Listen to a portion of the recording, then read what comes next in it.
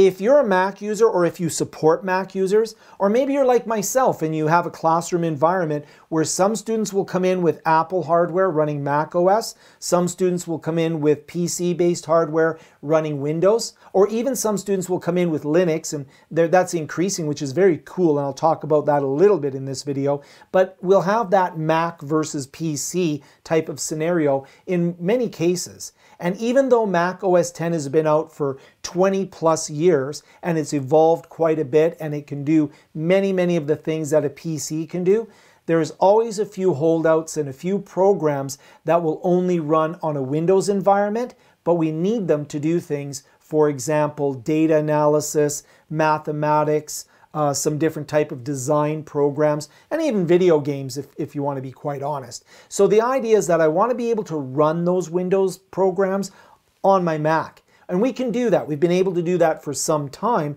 using tools such as Parallels.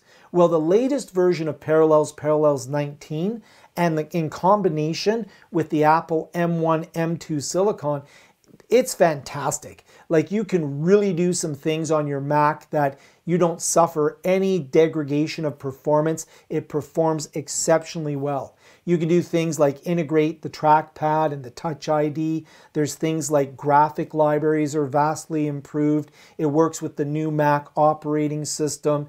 There's a lot, there's some technical stuff. For example, you can, if you're managing those virtual machines, Intune works well with the Parallels machine. You can do things like Docker. So there's a lot you can do by running the Windows environment. Plus, with Parallels 19, one of my favorite kind of features that's added into the professional suite is that you have the ability to connect back to your Mac through your iPad, through a PC, any device you can connect back, and you can access your Mac as if you're sitting in front of it. So you have a lot of great benefits with Parallels 19, and it is something worth checking out if you're a Mac user and you need the access to those Windows programs. It's also a great learning platform for building sandboxes, so I can actually virtualize a Mac that I can play around with, do programming. I can virtualize a Windows machine. I can even put Linux in there in various different distributions, which have also been updated for Parallels 19. So it's really useful. When you first install Parallels and launch it, it'll ask you to install Windows, to download and install Windows, but you can choose different operating systems. We'll take a look at Linux in a moment.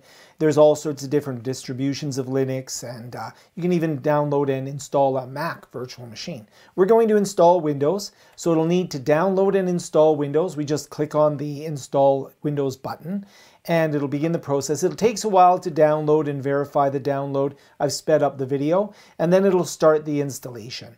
It'll download all of the files. It'll take all of a few minutes to download and install, and then you'll accept the license agreement. Installation will be complete, and you'll actually have a working copy of Windows on your Mac. It does take a little longer than that. I sped up some parts of that video.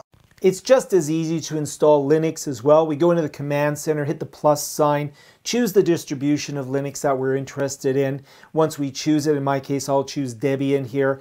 We'll go in, it'll go in, go out to the internet. It'll download the installation that we want.